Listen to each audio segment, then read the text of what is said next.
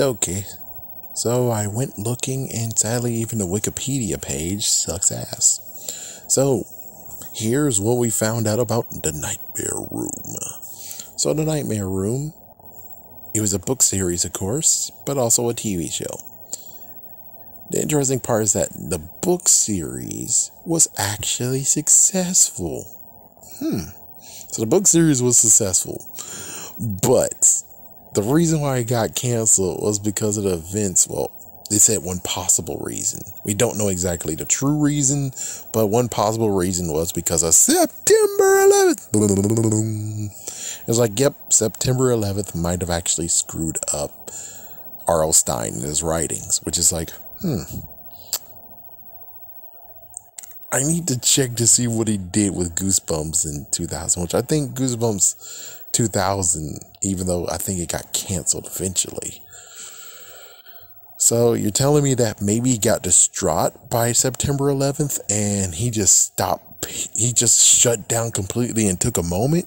Like a long moment? Like, wow. As for the TV show got canceled due to low ratings. And it's like, low ratings? Low ratings? What? What low rate? Who? Who wasn't watching? What the fuck? Who wasn't watching? It's like, what? Did you guys want to watch freaking Erie, Indiana, The Next Dimension? Is that what you want to watch more? It's like, oh, fuck. It's like, what exactly were they watching? I mean, Pokemon wasn't on it because it's on the same damn ass channel. No one was really truly watching. It depends on what. It's like, I watched it. So since I watched, that means that nothing was on Fox Kids. So unless they were watching cable, just like, this wasn't peak cable time yet.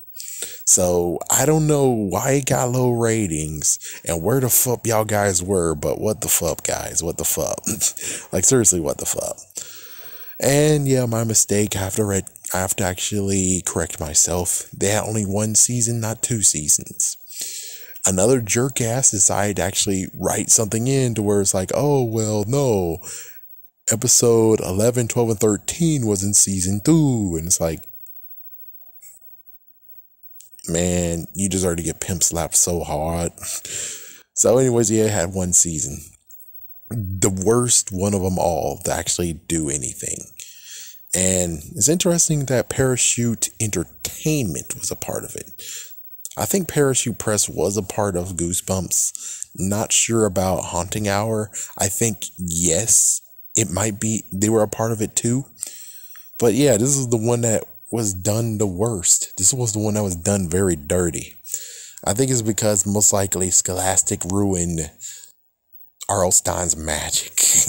That, and I'm pretty sure, I can't say Harry Potter, but what? Did people stop not watch freaking Nightmare Room to read Harry Potter?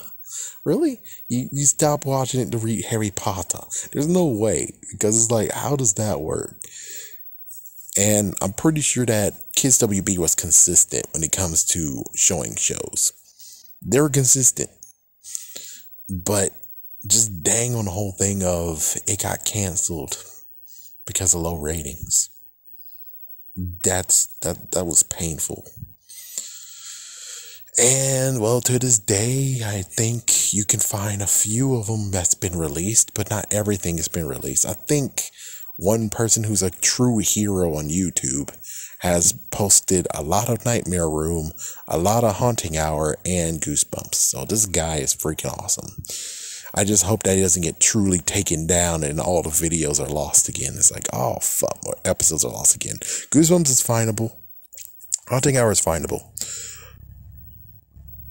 Nightmare Room, I don't know for sure. That's the messed up part.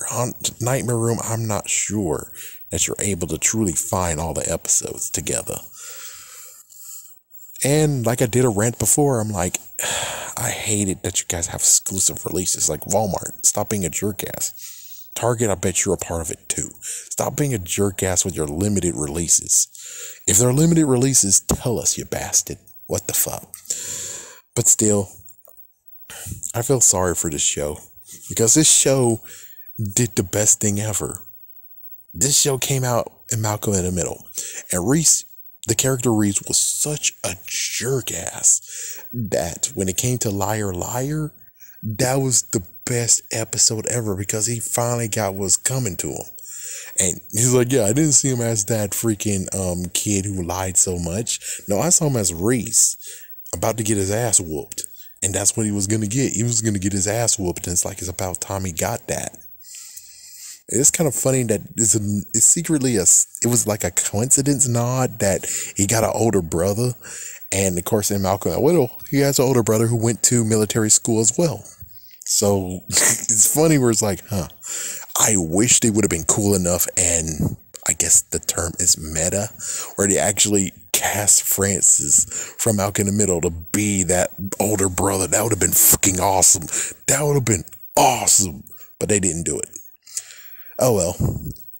Anyways, it sucks. And looking at all the other people, they were like, it's the forgotten series.